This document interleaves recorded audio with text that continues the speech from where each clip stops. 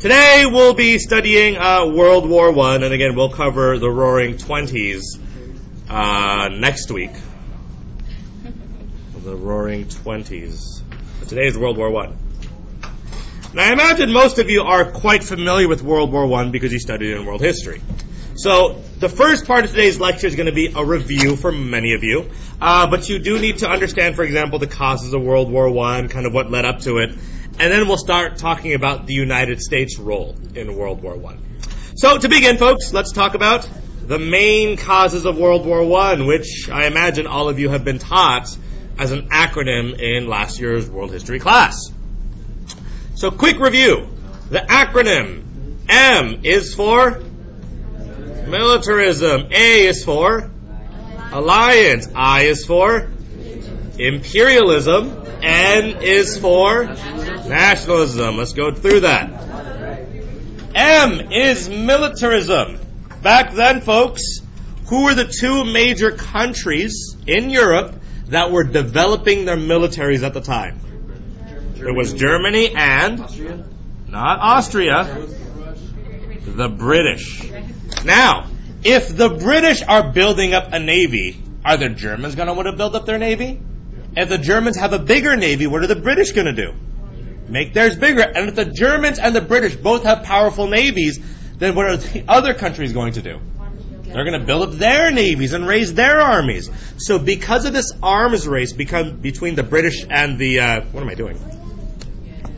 the Germans, because of this arms race between the British and the Germans, did that lead to an arms race across all of Europe? And here's the thing. Are they going to produce all of these weapons and then not use them? No, we're going to end up using them eventually. So militarism is the first cause. Kind of like, we built up this military, we're more likely to go to war now. Are we likely to go to war if we have no military? Now look at Costa Rica. They have no army. So are they likely to go to war anytime soon? No, they have no army. They're more likely to sign treaties than go to war. Second reason why this war was caused. The alliance system. You might remember that you have the Allied powers and the Central powers.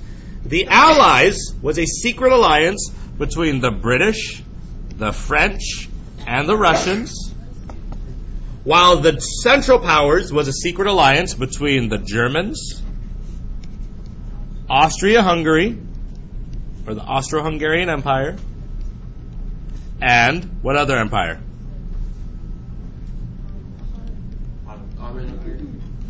The Ottoman Empire. So again, you had two empires, or two alliance systems, rather secret alliances. You had the Germans, Austria-Hungary, and the Ottoman Empire versus the British, the French, and the Russians. Here's why this was bad. Let's say you and I got in a fight, okay? And if you knew that, Mr. King, you're a loner, would you maybe be willing to fight me, let's say, in a dark alley one day? Sure, like, Mr. King, you have no friends. I'm going to fight you, and I'll probably win. But if you knew that I had, let's say, thousands of people willing to come to my aid in the event that I was being attacked, would you be willing to fight me then?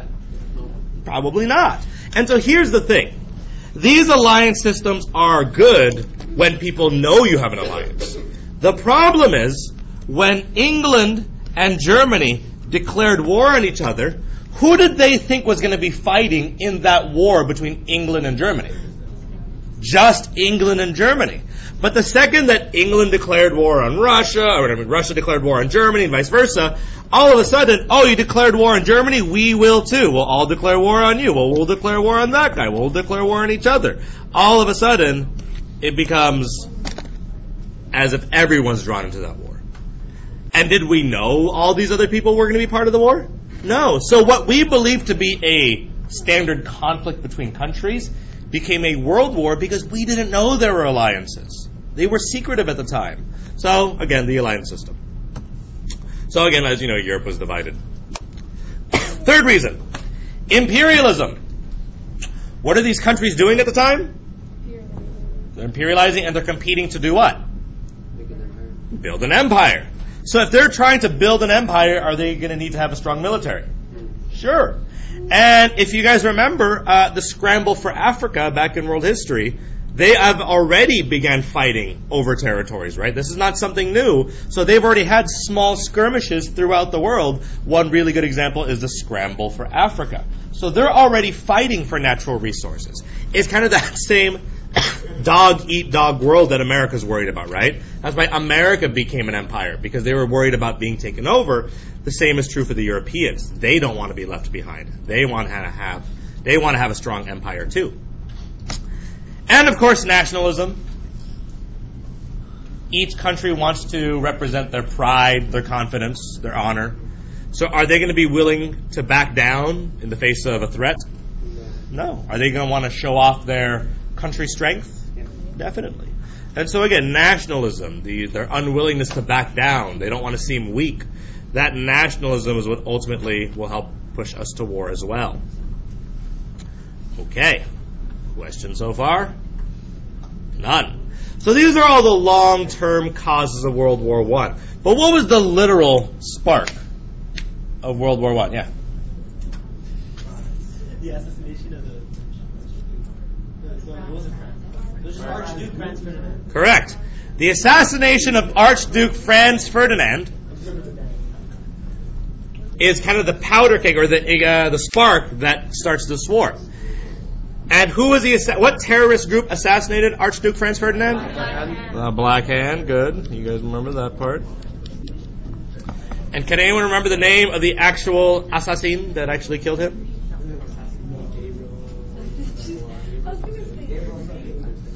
Gavrilo Princip. So again, the actual assassin is Gavrilo Princip. And again, some of you may know the story of how this actually came about. But the reason why is that the Black Hand was from Serbia. And Serbia wanted independence from Austria-Hungary, as you guys remember. And so when Serbia tried to declare independence, Austria-Hungary said no, so this terrorist group came to power, and they wanted to assassinate the Archduke. Well, their plan was to throw a bomb at his car. The problem was they threw the bomb at the wrong car. And so they didn't kill the Archduke. They said, our plan is spoiled. And the Archduke, who is now in the town visiting, said, we should go visit the wounded at the hospital. We feel so bad for them. So the Archduke starts driving towards the hospital. The problem was that the driver took a wrong turn, and he had to start reversing and go a different way. And as they were reversing, who happened to be walking by but Gavrilo Princip, who failed to assassinate the Archduke the first time and realized, there he is. And then he shot him. So by sheer accident, that's how Gavrilo Princip assassinated the Archduke. It was by accident. So, the Great War begins, and it lasts from 1914 to 1919, a 5-year war. This is the first world war in history. At that time, we called this war the Great War, or the War to End All War. So again, we call this the Great War. Oh, she's not here. The Great War, or the War to End All War. And we did not call it World War I until World War II. Why did we not call World War I World War I during World War I? Well, it was called the Great War, but why didn't we call World War I World War I during World War I? Because we didn't know it was World War I. We thought this was the war to end all wars. This was when good was going to defeat evil. But during World War II, we're like, we're going to do this again? Okay, you get to be World War I, we'll be World War II.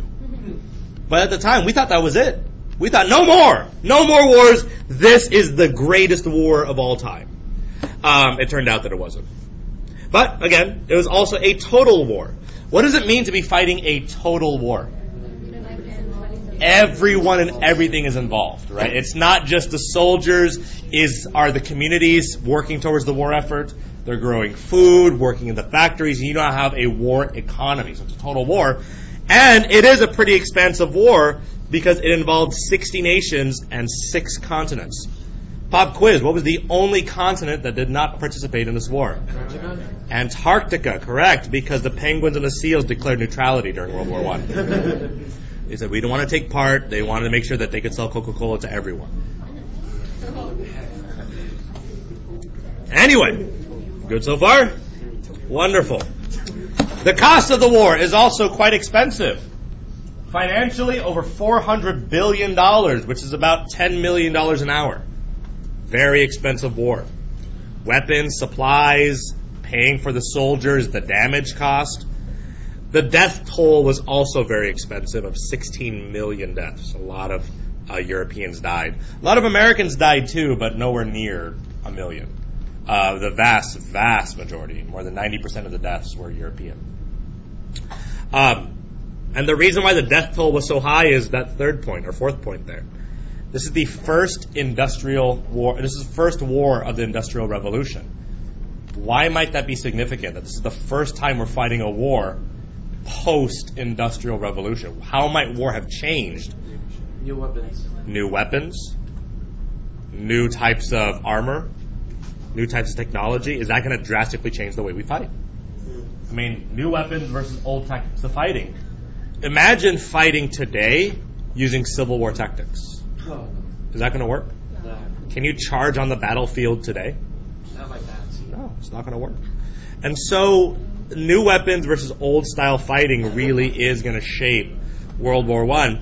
Think of World War I as a really expensive learning process. It was a really, really expensive learning experience. But that's kind of what happened here. Shall I move on? Okay. So let's talk about new types of weapon at this time. What's going to be changed as a result? First off, folks, artillery. You're going to have artillery cannons. Artillery. Artillery is a new type of weapon for the most part. The idea is that these are cannons, but these are cannons that did not shoot across like they did in the Civil War. They would shoot upwards and then downward like a parabola. Why were we no longer just shooting straight at the enemy anymore? Because they were hiding in the trenches. Here's the cannon, right? And it shoots this way. The problem is the guy is hiding here. So, are we going to hit him? Nope. And if we try to aim the cannon here, is that going to be very effective? It might just bounce off the wall. But with an artillery shell, pew! So again, it's to accommodate for the new type of trench warfare. So artillery. It allowed us to shoot into the trenches. That's why that's new. Another new type of weapon. Planes. Planes were used for two main reasons during World War I. First was what? Reconnaissance. Recon. Recon or reconnaissance. Reconnaissance, folks, by the way, is just like collecting information. Reconnaissance. Like spying almost. The other purpose of planes was to do what? Bomb dropping. Drop bombs.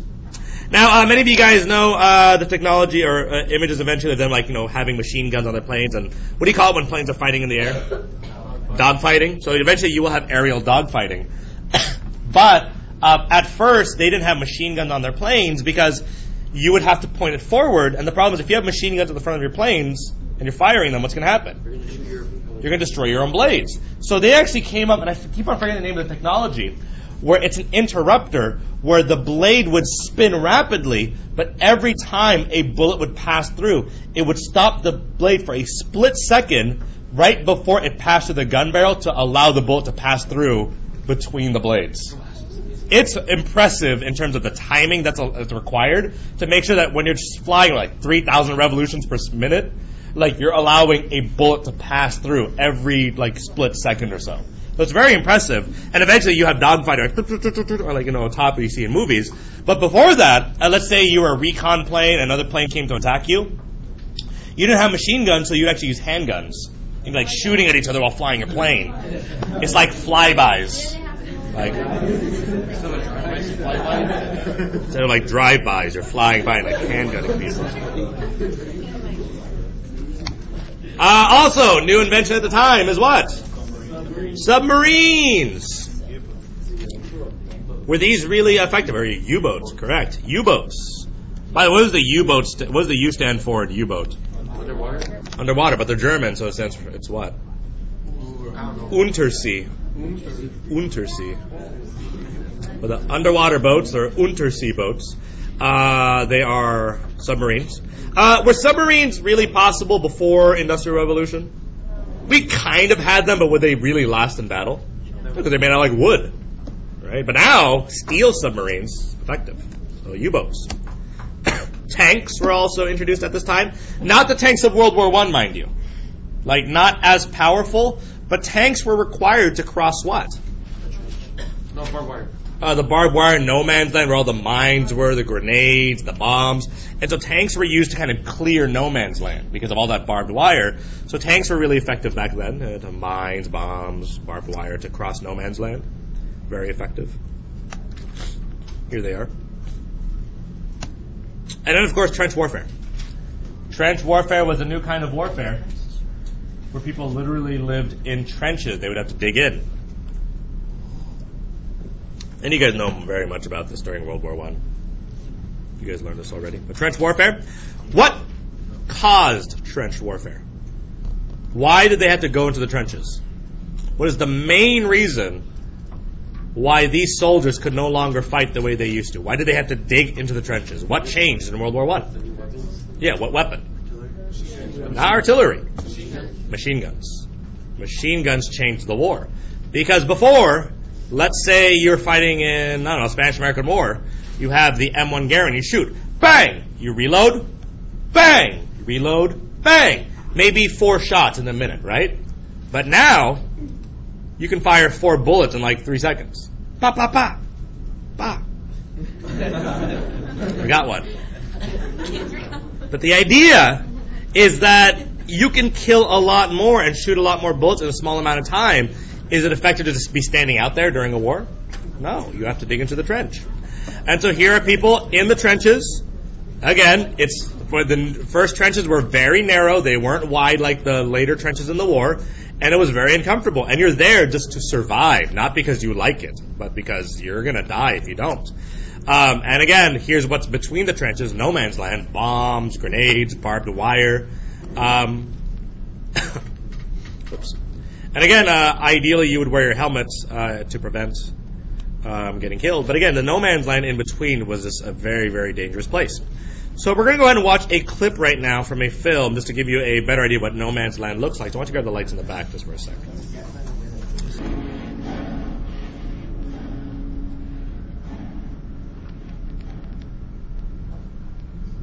So no man's land, not good. The horse survives, so you know. The horse lives. FYI, in case you were like, oh my gosh. He makes it. Sorry, the horse makes it. Joey lives. He's the main character. He is the main. The whole movie's about the horse. Anyway, other changes in trench warfare was that because people were in the trenches now, people often made use of what? Gases, poison gas, chlorine gas, mustard gas. And so we had to adapt to that by using gas masks. So gas masks were also a common tool you would have. Because again, the problem with mustard gas is that it would fill up, it would impact your lungs and pretty much all your membranes. Your membranes would have such a bad reaction to it, your mouth, your eyes, your nose, your lungs. And then you'd start breathing the mustard gas. It would get irritated, start producing all this mucus. And then you'd start suffocating on your own mucus because your body's trying to get rid of all that mustard gas. And so you'd die of just like suffocation from mucus. It's not good. So again, here are different examples of them using gas masks, machine guns, jumping over each other. So, again, the problem though living in the trenches is that trench warfare is disgusting. It's terrible. If it rains, where do all those dead bodies eventually float into? The trenches, all the rotting bodies, they float into the trenches. If you're standing in water because the water's too far up, well, guess what? Your shoes, their feet that are in your shoes and your socks will eventually start getting worn. They'll start getting cut. They'll start getting infected. You'll eventually develop gangrene. They might have to amputate your feet because they start rotting. You have problems with rats and lice and, pests. Trench foot is what they called it. You had to cut off your foot. And so, again, the situation in the trenches were not ideal by any means. It's very, very difficult. And how do you drain all that water? Not to mention the stench of all the dead bodies. Because if someone dies, are you going to go and get him? No, he's dead. You're not going to risk your life to get a dead body because you're going to die too. You try if you can, but you're likely to die as well. So again, poison gas and machine guns were the two types of inventions that drastically changed the war. Machine guns, more than anything, though, like we said, machine guns more than anything changed the war, more than anything else, because it drove people into the trenches. And were we really aware of the power of machine guns when we first developed it? Not really. We thought like, oh yeah, guns, faster, just like other guns, but we didn't realize how much a machine gun would impact the battle. And so to give you an idea of one, who has the largest army? The Russians and the Germans, but who's not on this list? The United States, because was this our war initially? It was not. The question we must ask ourselves now is, where was America? Why wasn't America out there saving Joey? Is the question.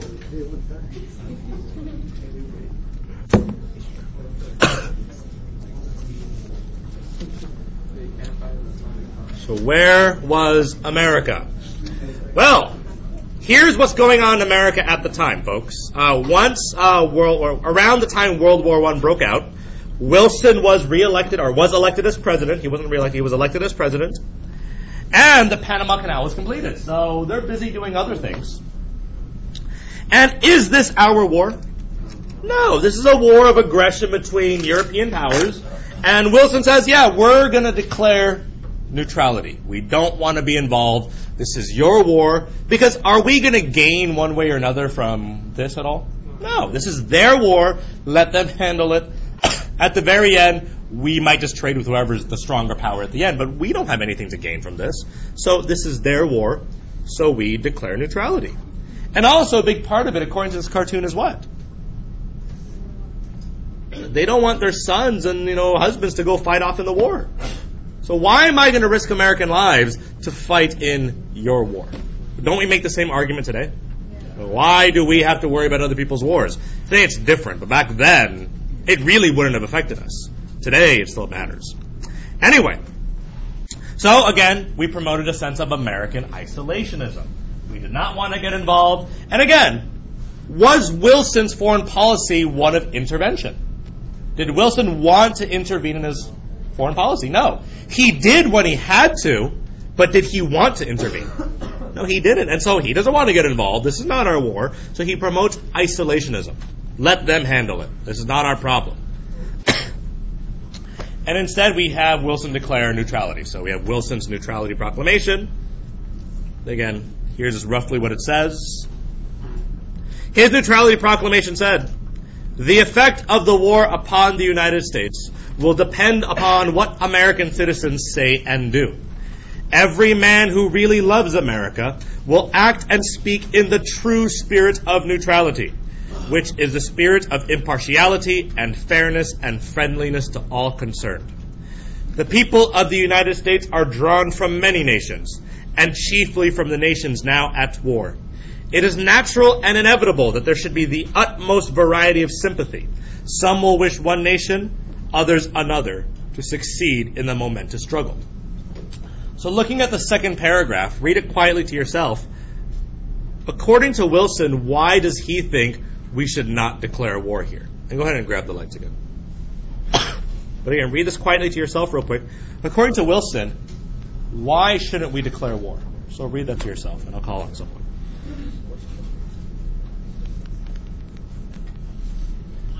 Seconds. Why shouldn't we declare war?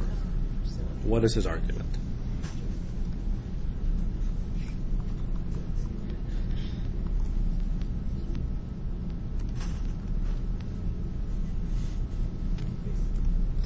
Okay, let's go with Jasmine. What do you think? Why should we not declare war? What do you think? There's many people from those countries, and do we have people from each of those countries? Probably. So why probably should we not declare war? Not necessarily our alliances with those other countries, but think about back at home. In this classroom, how many of you guys have family in Mexico? How many guys have family in Latin America but not Mexico? Okay, so name a country that's not Mexico and Latin America that you have family in. Huh? Guatemala. So if Mexico and Guatemala went to war, should we declare war? Should we choose a side? If we choose a side, will some people in this classroom be upset? Yes. Well, if we choose the other side, will other people be upset? So the concern that we have is we shouldn't declare war because it'll divide our country. Do we have German Americans? Do we have British Americans? Do we have Russian Americans? If we declare war, we're going to divide our country. So we don't declare war. Because our country is made up of all of their people. So we don't declare war to avoid conflict, to avoid a divided country. We don't want to divide our country, our population. Which is pretty smart, because naturally, who would have we sided with? British, right? We have a much longer history with them, but we said, no, impartial, we want to stay out. And by the way, we get to benefit from this war. How do we as a country get to benefit from a war that we're not fighting in? What do we get to do? We get to sell everything to them. So U.S. policy before World War I, or before our entrance to World War I, was, again, according to this cartoon, war ammunition for sale, orders filled promptly. What are we looking to do during this war?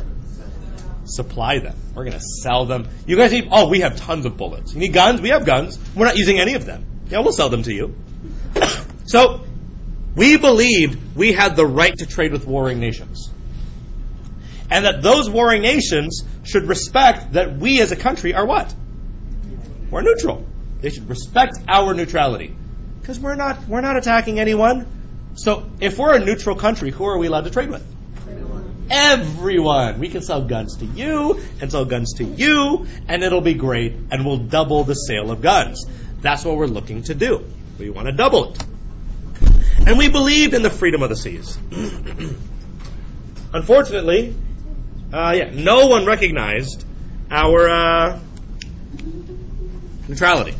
This is like before, right? Remember when we tried to declare neutrality in the French and British conflicts? Yeah, they didn't recognize neutrality either, but we tried. We tried to declare neutrality, but no one listened.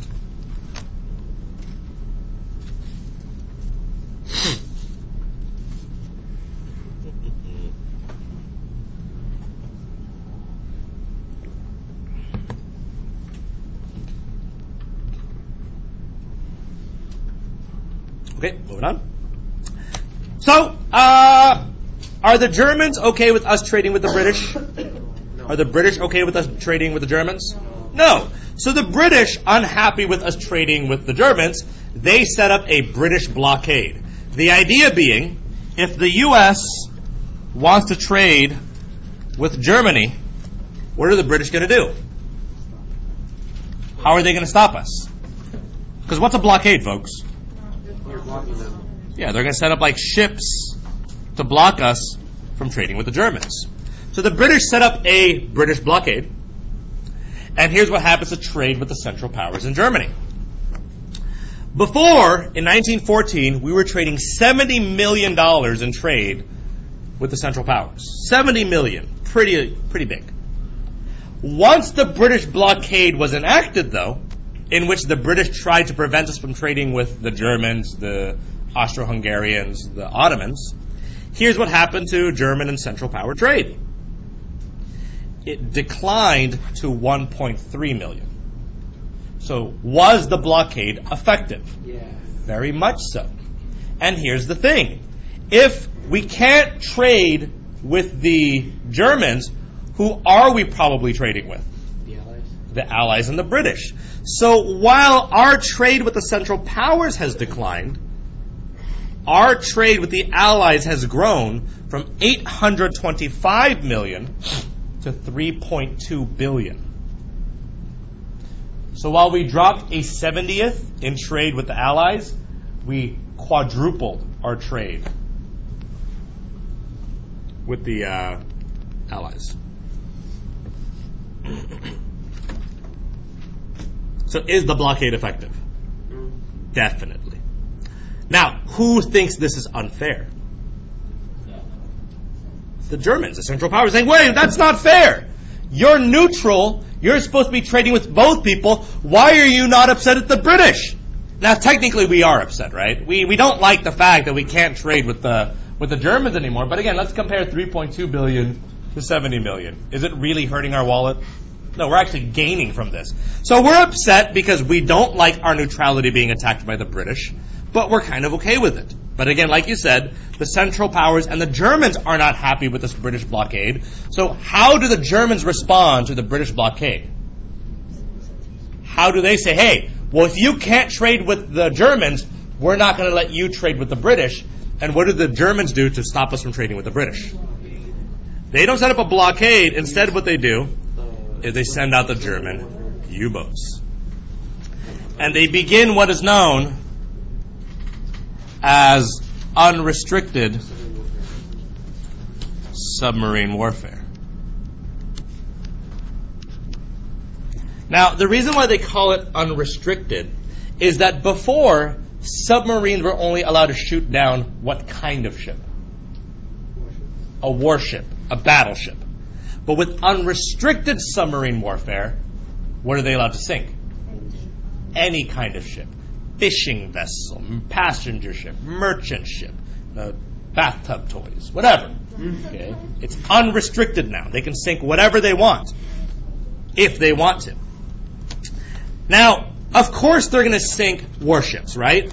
But why did they say they had to start sinking passenger ships, for example? They're carrying people. Why did they say we still have to sink it?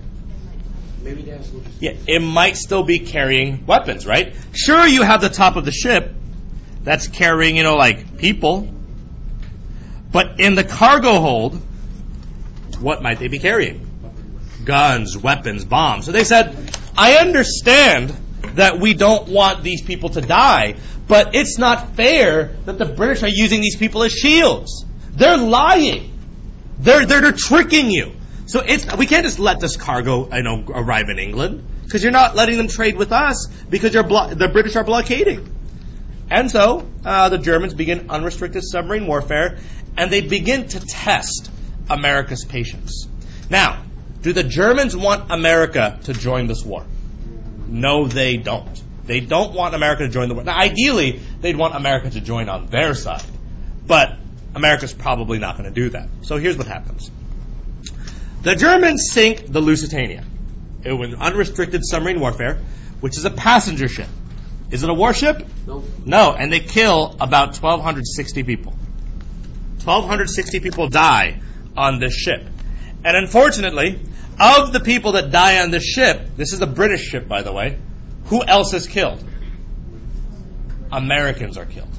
Now, who's not happy about these Americans being killed? The United States. Now, might the Americans declare war here? Americans have just been killed by the Germans. So the Germans, do they want America to go to war? They say, oh, sorry, we apologize. We did not know there were Americans on that ship. Had we known, we would not have sunk it. We are so sorry. Please forgive us. Now, does America want to go to war? No, we don't want to go to war either. We're isolationists. We want peace. So reluctantly, Wilson says, Germany, you can't do this again. You killed Americans. We know you're sorry. It was an accident. But don't do it again. I have angry families demanding war. I'm going to calm them down. But don't do it again. And Germany says, you're right. We apologize. We're sorry. We won't do it again. Okay? But again, does America want to go to war? Does Germany want America to go to war? No. So they both apologize. America accepts because they want to avoid war as best they can. And in that war, again, here's the newspaper that happened when it sank. So America goes, okay, fine. Don't do it again, Germany. Well, they do it again. And they sink the Arabic this time. And again, the Germans sink another passenger ship called the Arabic. And again, American lives are lost. And Wilson says, Germany, we talked about this. You've killed more American lives. I have angry families demanding war. And Germany says, sorry. We apologize again. We're so sorry. Here's what we're going to do. We promise from now on with the Arabic pledge on the lives lost, from now on, we will not sink any non-military ship without giving them 30 minutes notice.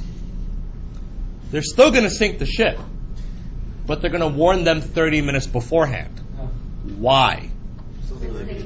So they can get off the ship, and we won't risk lives anymore. But why do they still need to sink the ship? It's probably still carrying weapons, guns, bombs, whatever else. So he said, look, we're not trying to kill the people, and we're sorry that happened. But again, it's the British fault. They're the ones using these human shields, but we're going to sink the ship, but we promise in the future we'll warn them. So we're sorry. Please forgive us. We're so sorry. Wilson says, okay, fine. Okay? But don't do it again, Germany. Okay? We can't have this. Germany's like, okay, we promise not to do it again. America's like, okay, fine. And again, are we happy we stayed out of war? Are the Germans happy we stayed out of the war? Everyone's happy. Except for the lives lost. Then, they did it again. And they sink the Sussex. And again, Wilson says, Germany! We talked about this on 2 occasions already. We've said, don't sink these ships. I have angry families demanding war. This is the 3rd time. You know how jingoist my country is? Yes, they want to be isolationist, but you're killing innocent Americans. Germany says, sorry. We are so sorry. Okay, you got it? No more submarine warfare. No more. We promise. No more. And again, what Germany decides to do is they limit unrestricted submarine warfare. They say, we won't sink any more passenger ships. Scouts honor, we're done. And America says, okay, Germany, but no more. Fool me once, shame on you. Fool me twice, shame on you. Fool me 3 times, still shame on you. But fool me 4 times, shame on me. But it'll be like the 5th and 6th time until we actually do it. Wait, did they warn the all the time? The pledge, the sequence after that, They warned a few for a while, but they didn't warn the Sussex. They just sank it straight out again. So again, they did for a time keep the Arabic pledge. They would warn ships ahead of time, but again, was it that productive? Like, wait, we have to warn them, give them 30 minutes, and in the time that we're waiting for them to disembark, a British ship can come and sink us. Right? So they said, that's stupid, so let's just keep sinking them again. But again, they said, okay, fine, we don't want America to go to war, so Germany gets their way, because America gets to stay isolated. And everyone's happy. Okay? So, but is America tense now? Some people, are they beginning to demand war? Like, hey, those are American lives, we're just going to ignore that? But Wilson said, look, it's a few lives compared to millions. So let's keep a cool head. They said they're sorry. We'll get reparations. It'll be fine. But then things got more complicated. The Zimmerman note. What was the Zimmerman note? Who can tell me what the Zimmerman note was? Okay, Abel.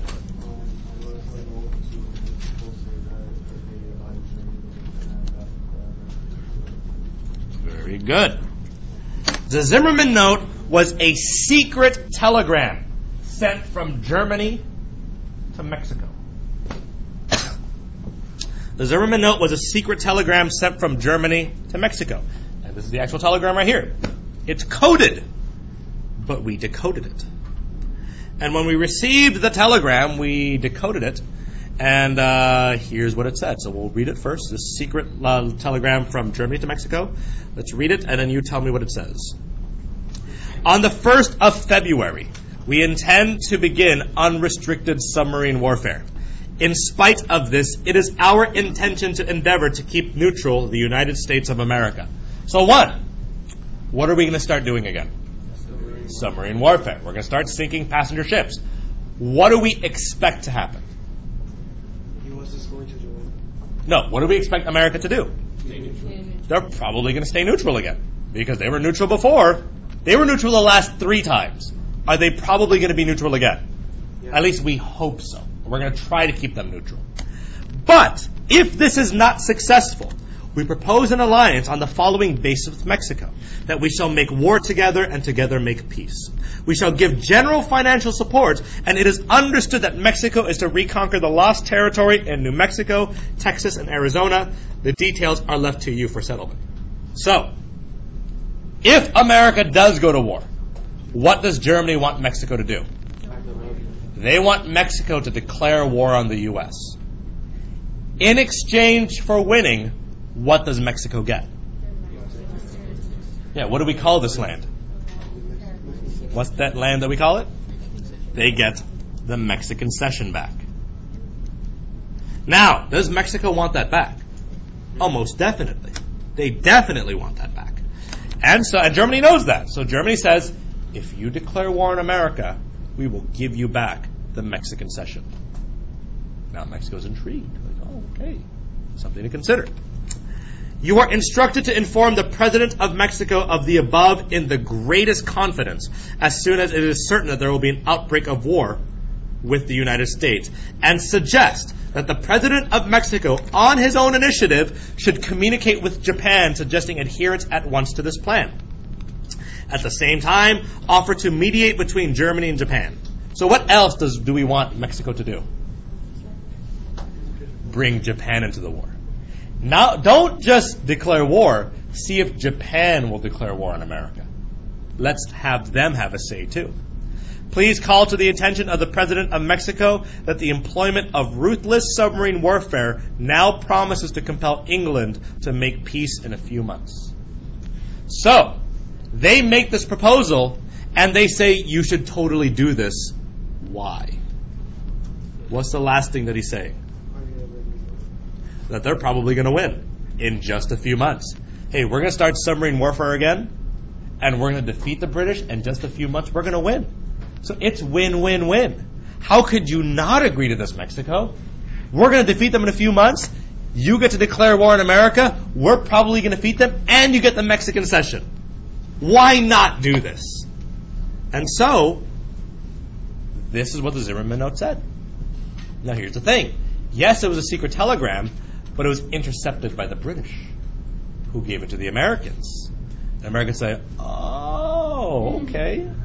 Okay, I see what's happening here. But was this enough to get America to declare war? No. Not yet. Because this is a secret telegram. We asked, hey, Max, did you get any telegrams from Germany? Just asking. Just to see, like, were they going to admit to it? They did. Here's the actual telegram. But what really ultimately forced us to go to war, because this was upsetting, and we were like, we're probably going to go to war. But what ultimately resulted in us going to war, and again, here's Germany telling Mexico, we're going to give you the land back, is Germany resumes unrestricted submarine warfare. So again, they send the Zimmerman note and they begin submarine warfare again. The question is why? Knowing that America is probably going to be upset, and knowing that America has probably found the Zimmerman note, the question is why would they risk America being mad? Well, there's three major reasons why. They didn't care if America got upset. Number one, they resumed unrestricted submarine warfare because they believed they would win. They believed they were going to win.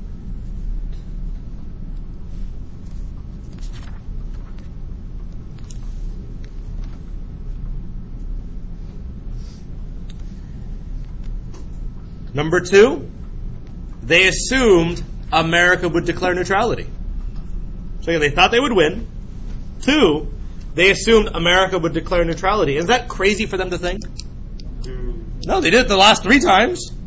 So I said, one, we're going to win anyway. Two, you're probably not going to do anything anyway. But three, even if America declares war, if I declare war today with Germany, am I going to be able to send my army to German shores today? No. It's going to take me weeks to mobilize my army. So, third, they knew that America could not mobilize immediately. America could not mobilize immediately, and by the time America was ready to go to war, what would have probably already happened in Europe? Germany would have won, we would have repelled the American forces, and America would have wasted their time. So they believed that America could not mobilize their army in time. So, do we have anything to lose? No. We're probably going to win. America probably will declare neutrality, and even if they don't, we're going to have won by the time they get here. So in our minds, did we have anything to lose? If you're a German, let's do it. Let's win the war. Because what's America going to do? America defeated Spain. Is Spain, Germany, or England? No. So what do we have to worry about?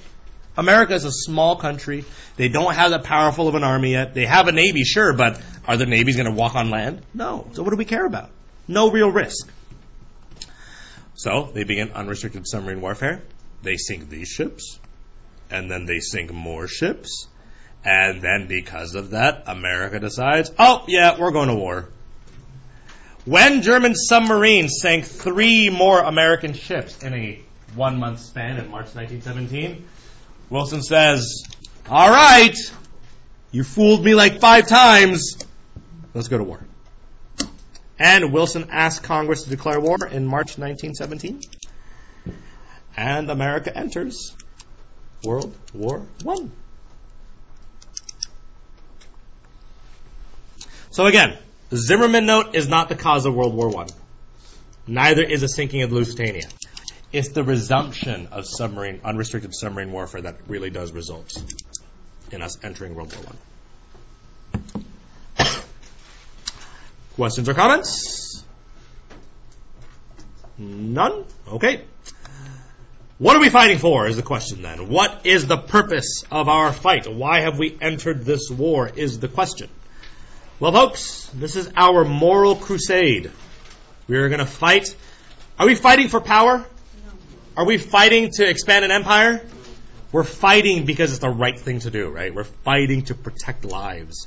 And so our moral crusade includes the following. This is the war to end all wars. We're doing it to defeat evil, to punch it right in the face. That's why we're going to war. The war to end all wars. And isn't that like such a dramatic thing to be doing? We're going to do it to end all the bad things. Probably going to defeat cancer too, and heart disease, and lymphoma. It'll be great. We must make the world safe for democracy. As it said in the speech. The world must be safe for democracy. So we have to defeat these dictatorships. America, the great democracy, will tackle the evil dictatorships of Germany. And we will survive. And we will win. We have to defend human rights. Of all those innocent Europeans being killed on the battlefield and all those people killed on those merchant ships, we have to defend their rights. Who's going to protect them? We have to defend our trade, our neutrality, and our freedom of the seas. We have the right to trade, and we have to protect that. We did nothing wrong, and we were attacked. And so we deserve the right to defend our rights. By the way, just real quick, this idea of freedom of the seas, this is why we're attacking the Germans, but why didn't we do it against the British, right? Because did the British recognize our neutrality? No, they were blockading our ships, and yet we're like, hey, stop that. But again, they didn't kill anyone, so that's probably why. We also want revenge for the Lusitania, the Arabic, and the Sussex. We said we had to avenge those that were lost by the cold-blooded murders of Americans. And lastly, we're kind of upset about the Zimmerman Note. Like, really, Germany? Letters behind my back? Not okay. I like to imagine the Zimmerman Note is like a letter you would give to like ask someone out to the dance. It's like, will you go and join war with me? Yes or no? And then like my supposed to like color it in and then give it back. But then like the girl finds out and the girl's American. Awkward. But America declares war and Germany's response is, I dare you to come. Did we expect America to be able to defeat the Germans? Like I said, did the Germans think they won the war already? So they said, go ahead, America, bring your honor and your law and your freedom of the seas and your morality. Bring them. My U-boats are waiting to sink them to the ground. Because remember, they have submarines. We sailed across the ocean. And so Germany says, bring it on. I've already pretty much defeated the British. Russia bailed out of the war a while back. We're going to win this. So I dare you to come. And America says, okay. Okay, we'll come. So, let us talk about World War I and the home front. So there are two parts of this war that we will discuss. There is the war front, where all the fighting took place, and then the war front. Stuff that happened here in America during the war. You guys are very familiar with the war front, because that's what world history really focuses on. Our purpose is to discuss the home front and what America did to prepare for the war, to make sure we won the war. That's what we're going to be talking about here. Cool. Ready? Okay. The home front. Here we go. First off, in order to win this war, folks, we need public support. Are we going to win the war if the people don't support it? No. So, for example, today, like the war in Syria. Did we go to war in Syria? Do we have troops in Syria today? No, we don't. We want to be there. A lot of people want to be there. Obama would like to be there. But do we have public support to fight in another war? No, we don't. But in order to fight in World War I, we needed public support. And so the Committee on Public Information was created, CPI. Their job was propaganda. And it was led by George Creel, which was why it's sometimes called the Creel Commission, or CPI. George Creel's job was, again, to promote the war, American patriotism and public support. They would do things like create propaganda posters, defend your country and destroy this mad brute. Would we portray the Germans as civilized people? No, his job was to create the sense of anger and frustration. Many ways that he did this. He created the flag on every lawn campaign. You have to put a flag in every lawn to show your support for the war. If you don't have a flag on your lawn, be like, what, do you hate America? Put a flag on your lawn. Clearly that shows you support the war. So flag on your lawn campaign. Another key type of propaganda was propaganda films. So here we have a film showing a German abusing an American nurse, and you'll get a sense of maybe how you would feel if you were watching this in the theater. So here's a film about a German abusing a American nurse.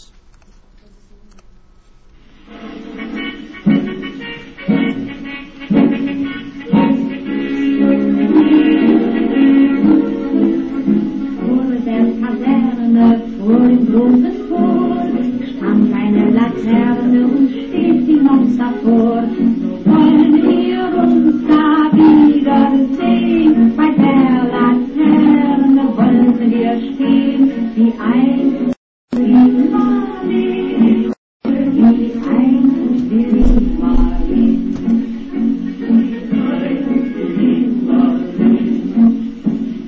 Unsere beiden Schatten sahen wie eine aus. Wirst du lieb uns hassen, das sah man gleich daraus. Alle Leute sollen es sehen, wenn wir bei der Laterne stehen, wie ein Marie, wie ein Marie.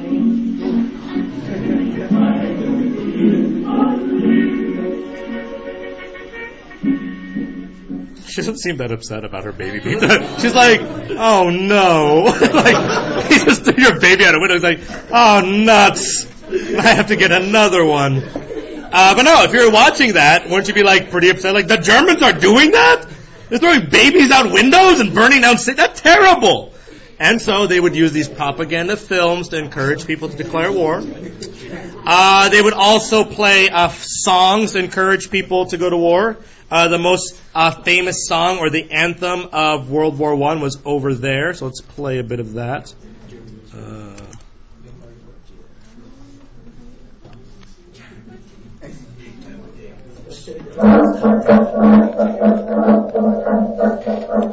you have to imagine like it's more like a marching song. It's a theme song for the war.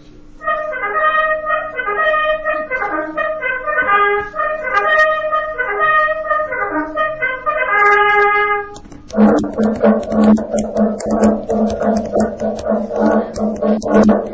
you know the words, sing along.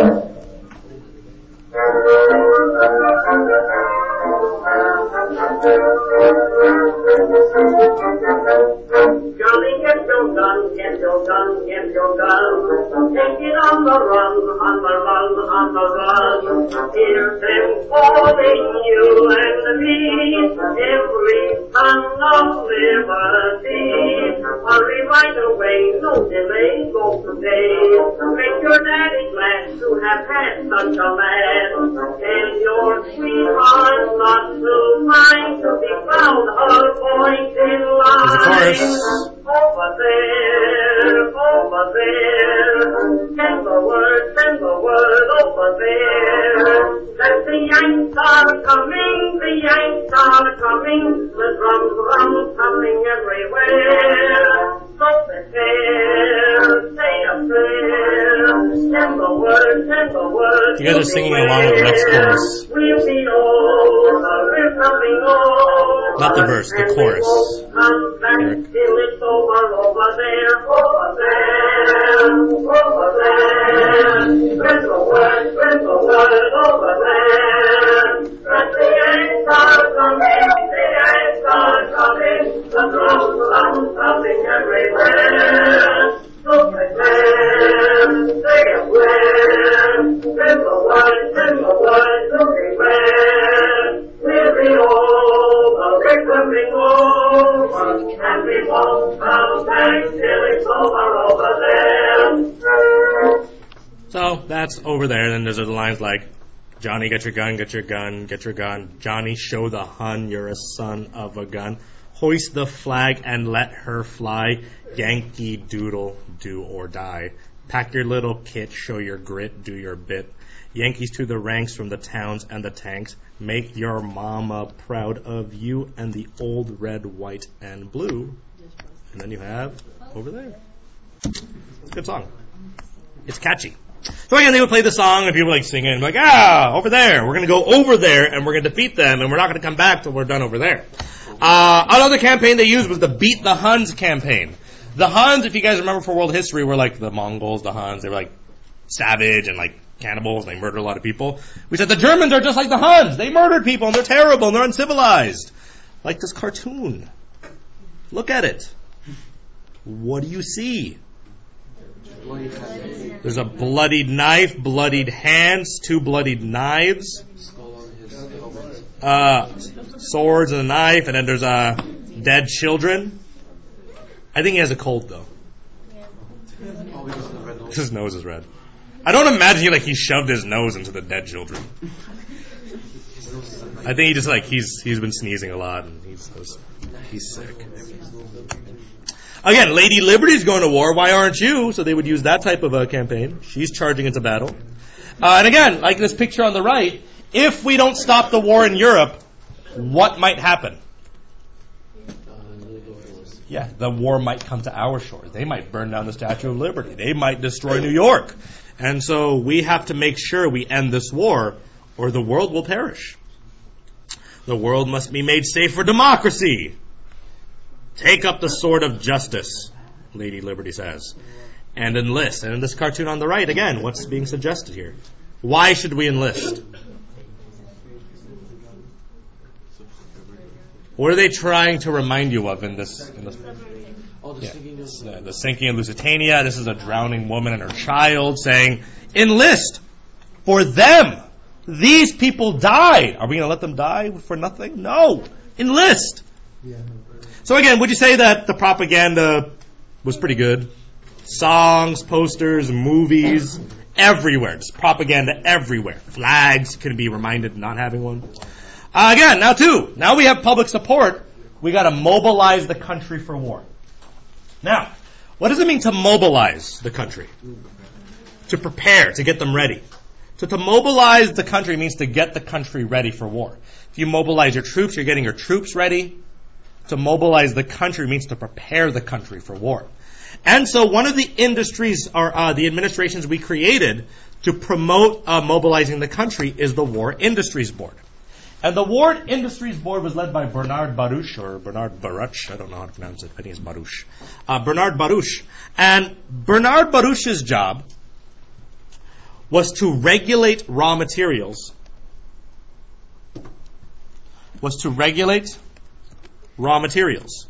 Now, why would he have to regulate raw materials in the country? Yeah, to make sure that all the raw materials are being used for the war effort. Do we want to be using raw materials to be making, I don't know, toy guns? Do we want to be using steel to be making wagons for kids? No. We want to use all that steel for the war effort. Instead of, making whoopee cushions for children, we should be using it to make tires for the tanks or for the jeeps. Does that make sense? So we want to make sure that we are regulating the raw materials. And their other job was to convert the consumer economy into a war economy. Their job was to convert the consumer economy into a war economy. To convert the consumer economy into a war economy. So one example would be toy guns. Are we going to keep a toy gun factory open during the war? No. Instead, what we're going to do is we're going to convert it. So we're going to take that toy gun factory and convert it so that what? It can make real guns. Instead of putting plastic, we'll put steel, and we'll start making steel guns. We might shut down a spoon and fork factory and convert it into a bullets making factory. Does that make sense? So we're going to take a consumer economy that sells random crap to the people and say, nope, we're now going to go ahead and take all of that and convert it to making war goods, bullets, jeeps, planes, that kind of thing. And so again, here's a woman, for example, making an axle to a tank. And again, why are women working here now? Many of the men are off fighting in the war. Very good. Here, them building artillery shell, and we're going to launch that kid in space. He's going to be a spy, so we're going to launch him in German lines, and it'll be entertaining. And again, what's suggested by this cartoon? Everyone's going to war, but more importantly, what? What is the focus of this cartoon?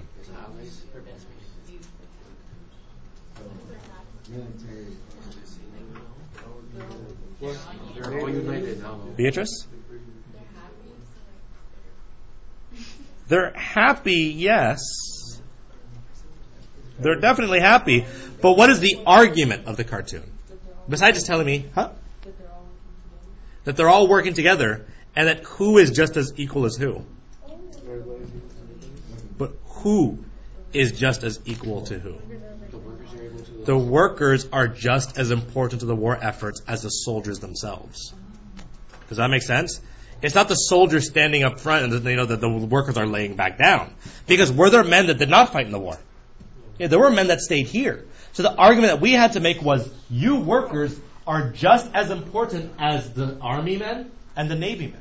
That way you don't feel depressed, and you have a role to play too. So again, that the workers were just as important as the men was something they tried to keep on promoting. So, now we have the war economy converted. The next thing we have to do is to make sure we have enough what for the troops? Food. So we create the U.S. Food Administration, which is led by Herbert Hoover, who will eventually be President of the United States. Herbert Hoover.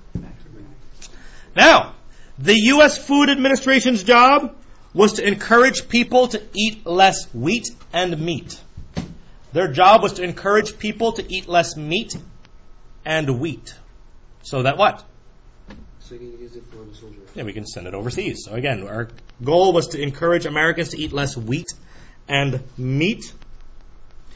We used gimmicks to do this. One of the gimmicks was Meatless Mondays. Meatless Mondays. And Wheatless Wednesdays. So Meatless Mondays, Wheatless Mondays to help people remember. Meatless Mondays, Wheatless Mondays, my favorite, Taco Tuesdays. But they didn't do that. But Wheatless Wednesdays, Meatless Mondays. They also encouraged all Americans to grow victory gardens. Victory gardens.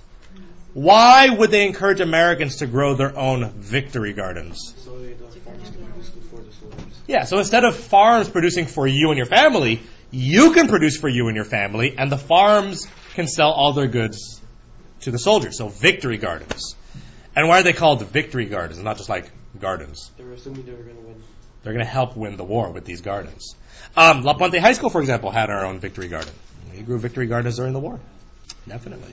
Yeah, guys, remember, this school was built in 1915, which means the school participated in World War I, which I'll show you images of later. We'll get to that. Anyway, so the other thing that they tried to do to save wheat was they helped pass what amendment to make sure that we reduce our use of wheat for this? Yeah, they banned this so we could use wheat for bread. So they also helped promote prohibition. Remember how we said that alcohol was un-American? This is what they did. Alcohol is un-American. We're fighting a war. You shouldn't be drinking. We need that wheat for bread.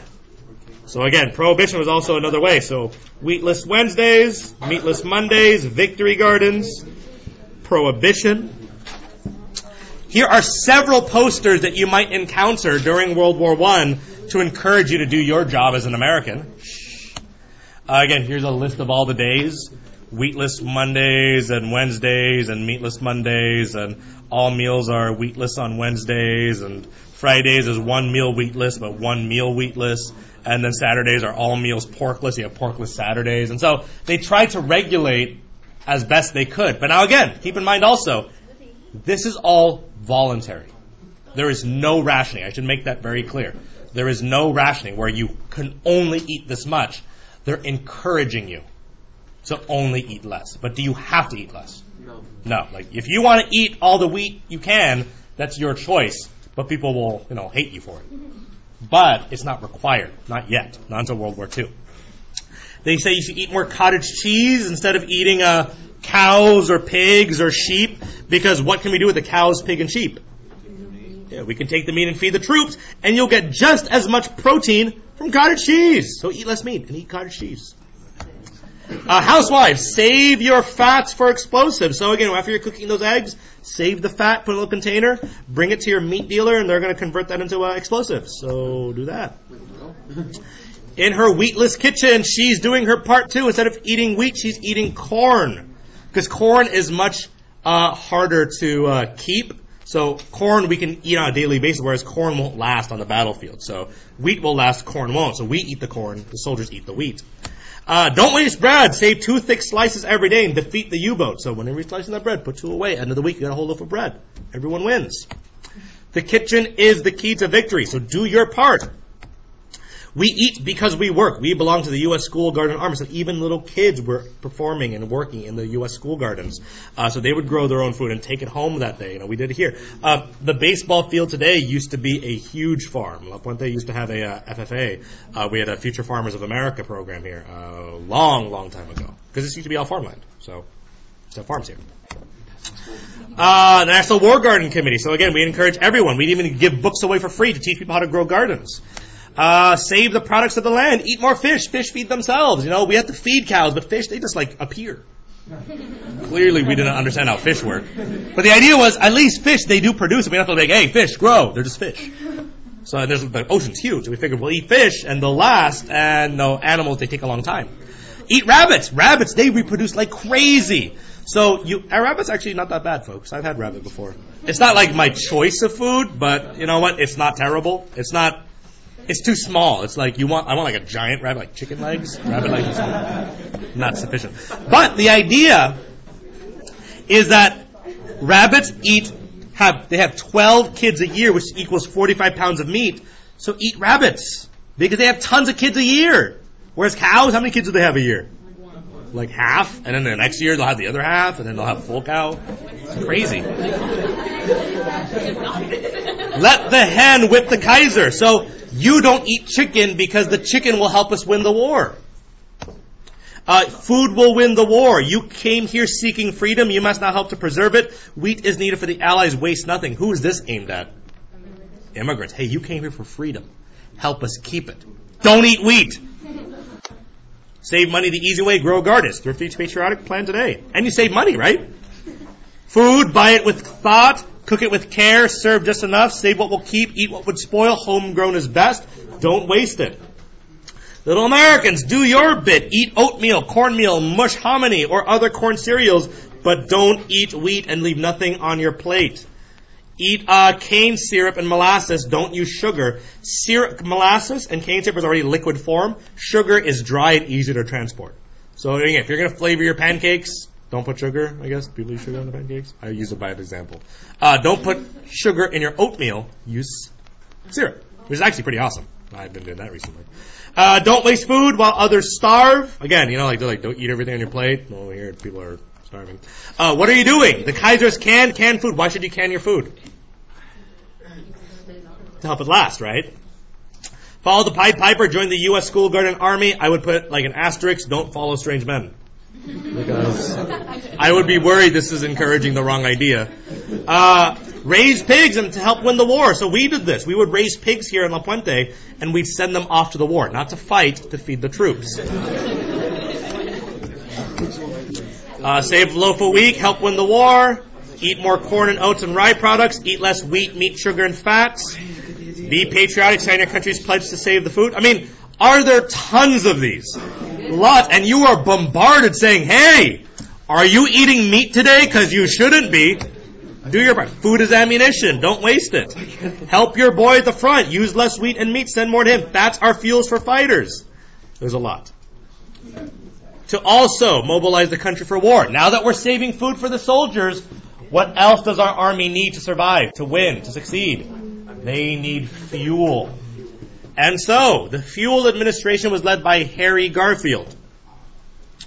And the fuel administration's job was to conserve gasoline and coal. The purpose was to conserve gasoline and coal for the war. Primarily what they would do is they would close non-essential factories. So for example, the whoopee cushion factory, non-essential. They would close non-essential factories, like the whoopee cushion factory, non-essential. Gimmicks that they used, very similar to the food administration. Gasless Sundays. Gasless Sundays, so don't run the gas on Sundays. Okay, put on a blanket, put on a sweater, but don't turn on the heat. Heatless Mondays, same thing. Heatless Sundays, don't turn on the gas. I guess gasless Sundays is more like don't cook your food, eat like vegetables. Heatless Mondays, lightless Tuesdays, go to bed early. When the sun is done, go to bed. Don't stay up late. Conserve, because that burns coal. So, lightless Tuesdays. Also, daylight savings. Why do we have daylight savings, folks? It saves electricity, but why? Because in the winter, what happens to the day? It gets dark quicker, and the days begin much earlier. So instead of going to work when it's already really bright and coming home when it's dark, they shifted the day up to accommodate the change in the season. So now do you get to work more during the sunlight? That's why we did it, to conserve energy, so that you're not working in the factory using lights, you're still using natural light. Make sense? So that saves us a lot of energy as well. So folks, we save gasoline, it's a war necessity. And of course, light consumes coal, save light, save coal. So again, everyone good on the fuel administration? All good things. Huh? Did the yellow press? Yeah, the press was encouraged to promote the war. And of course, the yellow press wanted this war. And they would give suggestions. They would help direct the war. Because again, the yellow press, they were also somewhat patriotic. They like America. So they want America to win at everything. So you have that going on. Light consumes coal, save light, save coal. So everyone good on the fuel administration? Okay. So we've gained propaganda. People support the war. We got them food. We got them fuel. Now we have to give them coal. And now what else do we have to do? We got to pay for the war. So who's responsible for paying the war? The U.S. Treasury Department. So what's one obvious way just to gain money quickly? What do we always do if we need money? Well, what do we do today if we need more money, for example, this school? What do? Yeah, we increase taxes. So the first thing that we did, we increased taxes, and we earned $10 billion. It's a lot of money. But the other thing we asked people to do was to buy what? Buy the bond. To buy war bonds or Liberty bonds. No, both. To buy war bonds or Liberty bonds. We've talked about bonds before. But again, just to clarify, a bond is like you loaning the government money. Normally the government loans you money, right? But a bond is the reverse. You're going to loan the government $10 today. I'll pay you back $12 in the future. That's a bond. You're loaning the government money because do we have the money today? But I'm good for it. I'll have it next week. That's the idea. So this ends up raising $23 billion. So where did most of the money come from? The people. War bonds. So campaigns to buy war bonds, beat back the Hun with Liberty bonds. Boys, do your duty. For victory, buy more bonds. You buy a Liberty bond, lest I perish. Goodbye, Dad. I'm off to fight for glory. You buy U.S. government bonds, or I'll kill you. Help crush the menace of the seas, buy Liberty bonds. Keep him free, buy stamps. Hello, this is Liberty speaking. Billions of dollars are needed and needed now. Buy Liberty bonds. Before sunset, before the day is out, go buy Liberty bond today. So again, Liberty bonds. Did we get people to do it? Definitely. So again, we'll end there today. But again, do you guys see how we worked to make this war effort? It wasn't just, boom, let's go to war. There was a process in order for us to go to war. So again, that's it for today. I'll see you guys later.